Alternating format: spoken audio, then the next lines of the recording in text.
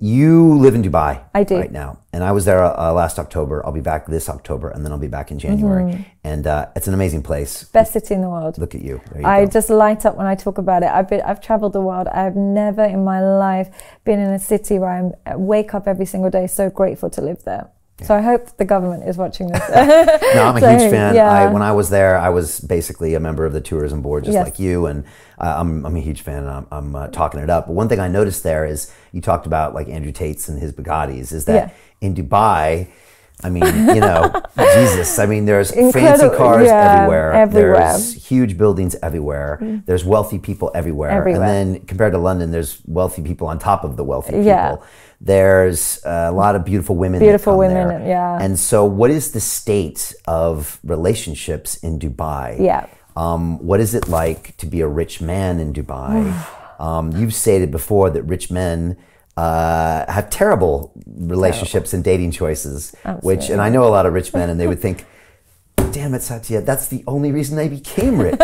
So I could go out with amazing women. And you're saying, well, because you're rich, you're going to attract the wrong woman. Talk about these high quality problems that we have in Dubai. Well, here's the fundamental thing that men don't understand about women, and they really don't understand this. The more attracted she is to you, the more she makes access easy.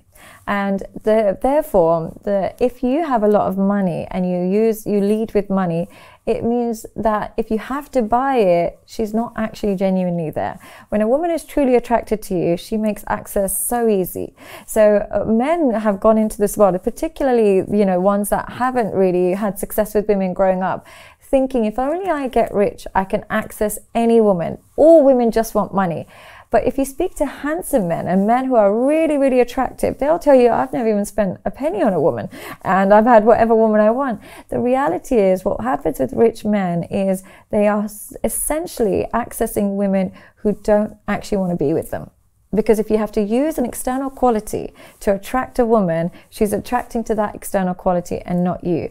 So what will happen is they have all this abundance of money. They can access any woman they want, but the only woman that will connect with them is the one that is there for something, for the lifestyle. And they have the worst luck with women, but the women have the best deal in Dubai.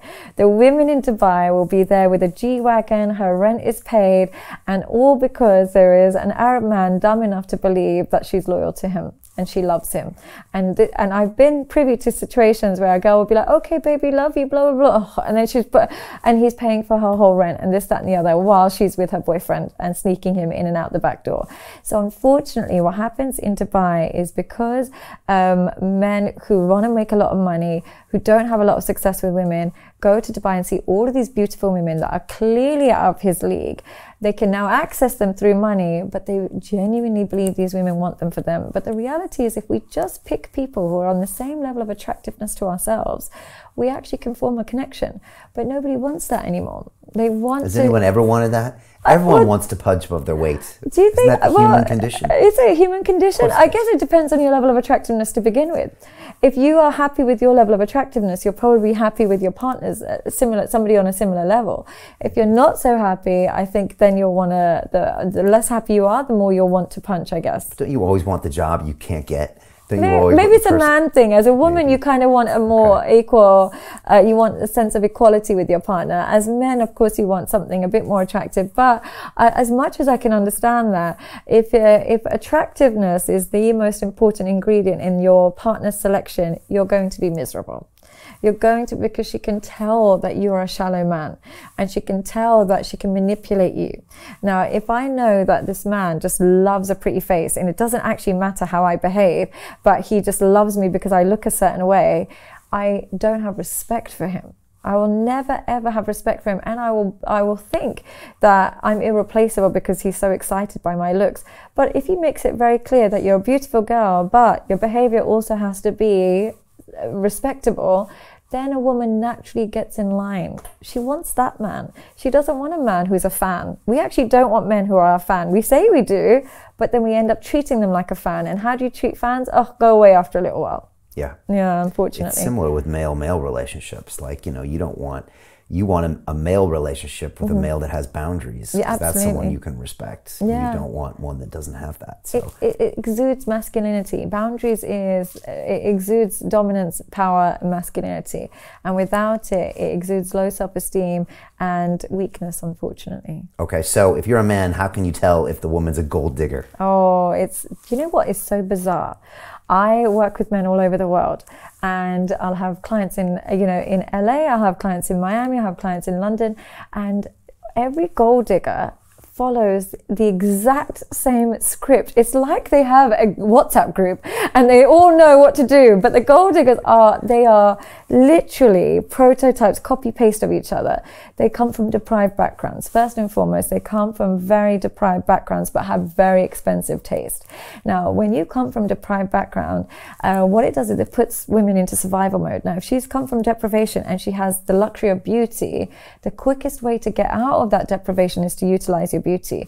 Who can you utilize your beauty with? Men with money who have got low self-esteem. You can't use it with men with high self-esteem. So she usually comes from a deprived background. Usually either the culture is deprived or there's no father figure, there's some deprivation, but she has very materialistic values. Now that combination suggests she's going to look for materialism rather than connection. The other thing is they don't have a career. With all gold diggers, they have odd jobs here and there. So she had 10 minutes of a hairdresser, 20 minutes of, real estate, half an hour of being an influencer, and therefore there's no identity in her career, and she doesn't derive any kind of satisfaction from hard work. So she essentially wants a partner like that. She'll also look for somebody who is a lot less attractive than she is. So she'll go for somebody who is considerably, like, perhaps she might be beautiful, but she'll choose somebody maybe really super overweight or 25 years older. They look for somebody who is a clear fan, because only a fan will say yes, yes, yes to everything. So they have to manipulate that low self-esteem, and they also have very similar friends. All of their friends will be the same thing. And one thing with gold diggers is they happily introduce you to their friends. Real women that really love you, what they'll do is they don't want you around all their friends all the time, because they don't want to show you all their pretty friends all the time. Gold diggers will have all these beautiful friends and invite them over and say they're coming on holiday with us, or she's going to stay with us a couple of days. She's going to come and do it. And the reason they do that is they want to create a physical barrier between them and the guy. They want to add somebody into the mix so that they don't have to get too close to this guy. And the friends are all in on it. They're like, oh God, I've got this new sugar daddy. Can you come with me? Because so they don't have to be intimate? So they don't have to be intimate. Wow. This is a trick a lot of gold diggers do. And they'll sometimes call me. They'll say, do you want to come to dinner? Because I don't want him to kiss me. And I was like, no, I'm busy today, but you guys have fun.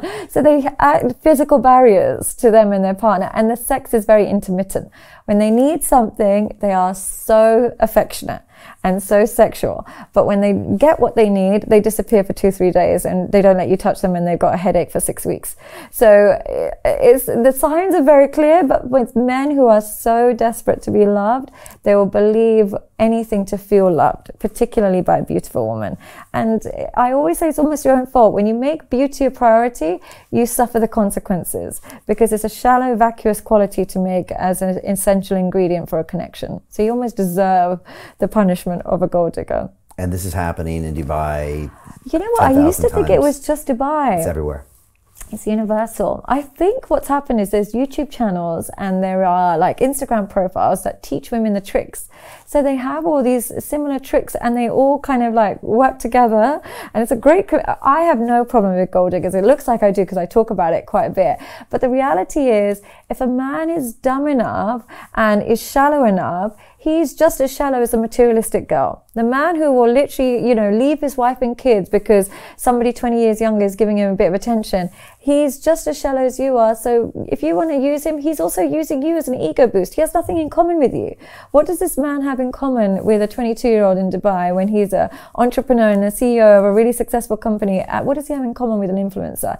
Nothing, but he just wants the ego boost. So he's just as shallow, and therefore I don't feel any guilt. I'd be like, don't feel anything. It's both as shallow as each other, almost a perfect match. Right, all's fair in love and war. All's fair. And take responsibility. You're big on that. Everyone take responsibility. Stop blaming everyone else for your circumstances. Yeah, exactly. You what did they say? You reap what you sow. Exactly. Okay, that's well said. So Jim Rickards has just recorded a video that's not available to anyone in the public, and he's going to be talking about how this upcoming recession is going to be fast, it's going to be bloody, it's going to be nasty. But at the same time, he's going to show you how you can position yourself to profit from all of this chaos.